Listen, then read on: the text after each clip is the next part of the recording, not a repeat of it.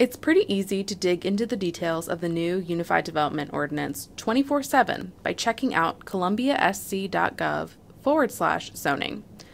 But we thought it might be helpful to highlight a few of the resources available there.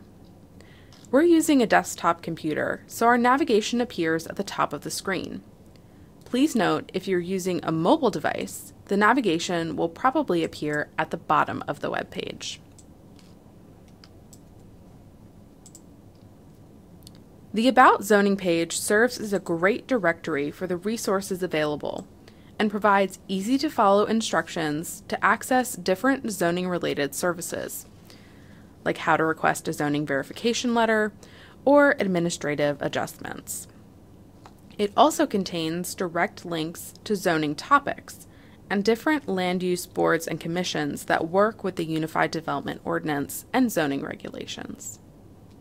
If you've looked at Columbia's or another city's Code of Ordinances before, chances are you've accessed them through Municode, which is a website that hosts many local regulations nationwide.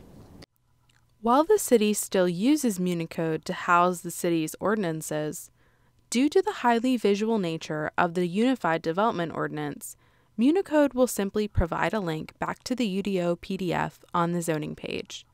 So this page, and the link to PDF, is the place to go to access the current regulations.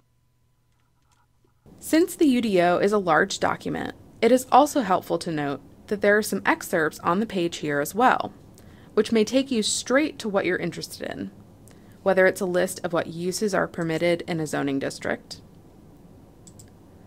what a home occupation entails, or what rules apply to eating establishments specifically.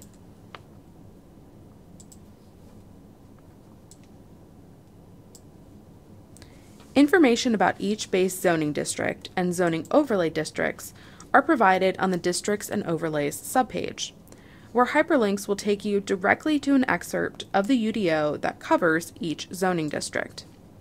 You can look up your zoning by using the city's Geographic Information Systems, GIS, City Information Viewer, and we'll cover the ins and outs of doing that in a subsequent video. Remember, if you want to access the design or preservation guidelines referenced in the zoning overlay district descriptions, you can do that by navigating to Planning and Preservation up top or at the bottom if you're on a mobile device, and accessing either the design districts or historic districts.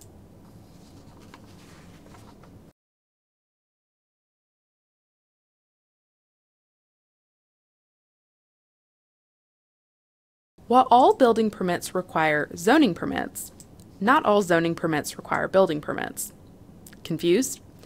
Things like fences and walls, signs, or small accessory structures may not require a building permit and inspection, but that doesn't mean that they don't have to adhere to certain standards within the UDO. You can find the applications for these types of zoning permits, as well as a link to the online portal on the zoning permits subpage. Applications, agendas, and other information are updated regularly on our website, so please make sure you're clearing your cache and checking for the most up-to-date documents when you're submitting an application or checking out the UDO or board and commission agendas. And don't forget, if you have questions about what requires a zoning permit or anything else zoning related, you can reach out to the zoning division during normal business hours at 803-545-3333 or via email at zoning@columbiasc.gov.